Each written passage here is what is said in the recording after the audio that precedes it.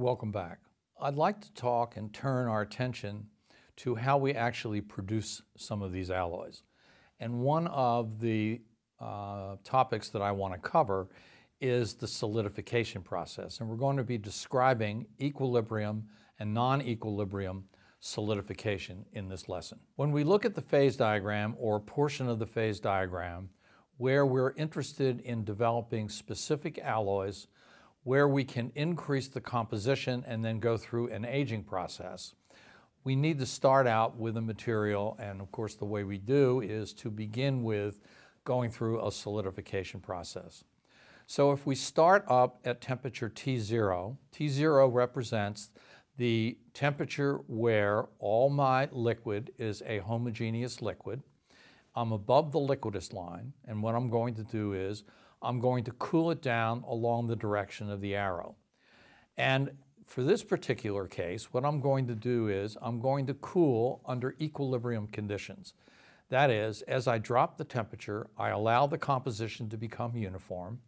And as I progress through the two-phase field, I'm going to see less and less liquid and more solid until I come out the bottom of the diagram and I have a composition of solid that is the same as the composition of the liquid that I started with. So we start at temperature T0, we get all of the material dissolved in our liquid phase. Then we cool it down to the first point where we hit the liquidus line. As soon as we hit the liquidus line, we begin to form some solid, and the compositions of those two phases are given by the tie line that we talked about in Module 7. So we have liquid and we have solid, and the diagrams to the right at temperature T1 show a small amount of the alpha phase that's formed, and that alpha phase has the composition given by the points on the solidus line. Now, as we go down in temperature, what we're seeing is an increase in the fraction of solid phase, a decrease in the fraction of the liquid phase. But we're doing this process slow enough so that at each point, the composition of the solid and the composition of the liquid are reaching their equilibrium values. And as we continue to cool down to that lower temperature, where we cross the solidus boundary, what we find is a mixture where we have liquid of the liquidus composition, and we have solid of that solidus composition, and that material, that little bit of liquid that is left over, is the last thing to solidify. And then once we go below this, we have created a solid material, and that's our material at temperature TF. So what we've done is what we did exactly in Chapter 7 in talking about the equilibrium cooling and the development of a second phase coming out of a two-phase field. Now this time what we're going to do is we're going to avoid the process of holding it for infinitely long times in order to get the equilibrium state. We're actually going to develop something we refer to as the non-equilibrium process or non-equilibrium solidification. And when we do that, what we're going to find is that because the cooling rate in the liquid is so much faster, over an order of magnitude faster than it would be in the solid, we're going to assume that the liquid, as soon as it begins to transform at that temperature T1, it holds at temperature T1, I begin to form a bit of solid, and that solid is given by the composition along the solidus boundary. So I have a small element of material that has formed, and that element of material has the composition given by the solidus composition. Now I'm going to drop down in temperature, and I'm going to assume that effectively the liquid can homogeneously change its composition much more rapidly so that it is almost like mixing up the liquid. So it would be like thinking of the liquid with a stirrer in front of it, and I get an instantaneous change in the liquid composition because as I go down in temperature, I'm enriching both the liquid phase and the solid phase in component B. So as I drop down in temperature and I reach that new temperature point, I'm going to have a new element of material that forms. So when we look at T2, I have that black circle in the center, and around it I have another amount of material that has solidified. That other amount of material that is solidified is the composition that's actually on the solidus line. The line that is to the left, what we often refer to as the average or the non-equilibrium line, that is the average of the first element that's solidified and the second element that's solidified. And because diffusion is so slow in the solid, we're effectively saying it's zero. And what that ultimately means is that the material that is being solidified actually lags behind the actual composition that we would have seen if we cooled under equilibrium conditions.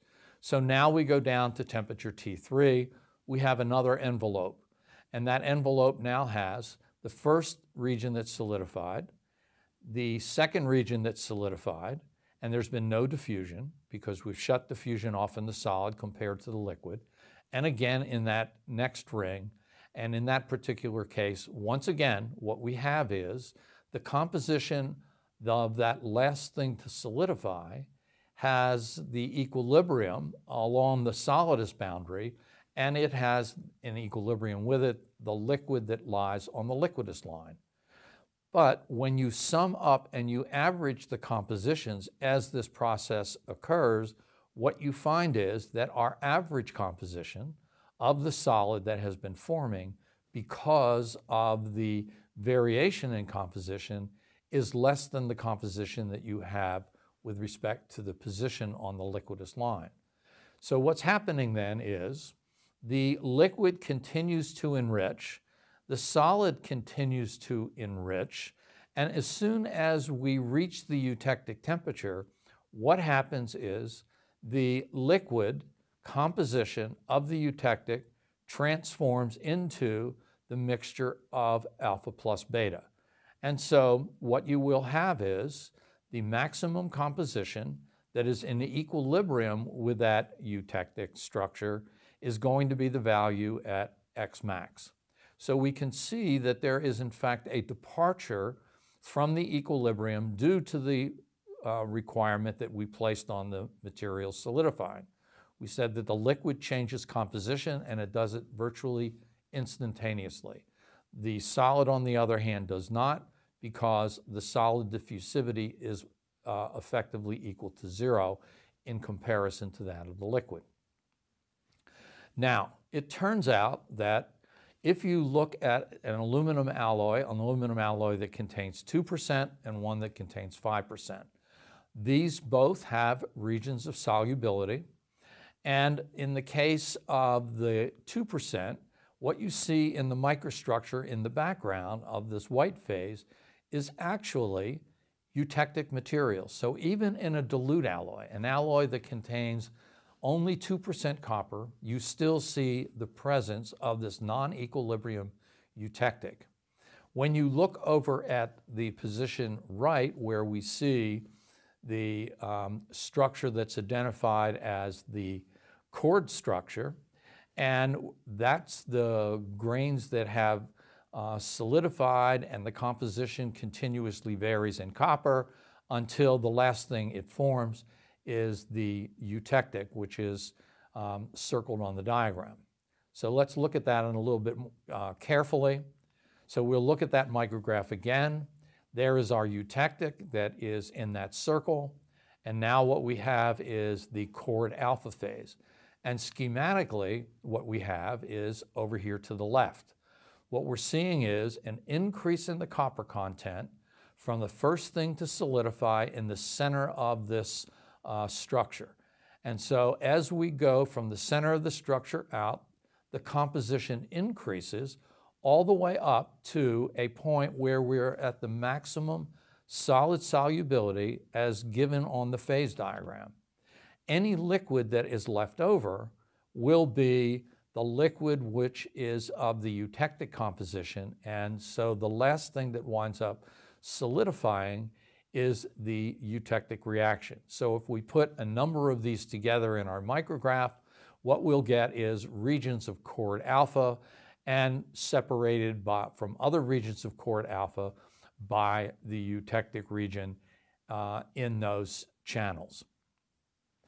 Now, it also turns out one of the things that's of importance to the solidification process is that if we take an alloy that contains 5% copper and we cool it at two different rates, on the left we have a slow cooling rate, on the right we have a faster cooling rate. And what you can clearly see in both of these photomicrographs, because they're taken at the same level of magnification, what you see is that on the left, the slower solidification rate gives you a larger region of the material where you have the chord material, and the spacings between the eutectic reaction is larger than it is when we look in the right-hand diagram, where in the right-hand diagram, the whole structure is refined. And so we're looking at a refining of the microstructure by increasing the cooling rate. And this has been observed over many years where people have looked at the cooling rates for a variety of casting aluminum alloys. And what you see when you plot on the left hand or in the y-axis, you're plotting the distances between those regions where the eutectic are and the cooling rate. What you find is that it scales with cooling rate.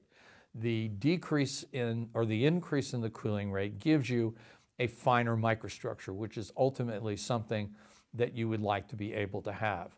So by affecting changes in the cooling rate, you can produce materials that are finer in scale, have a finer distribution of eutectic microstructure that separates regions of chord alpha phase.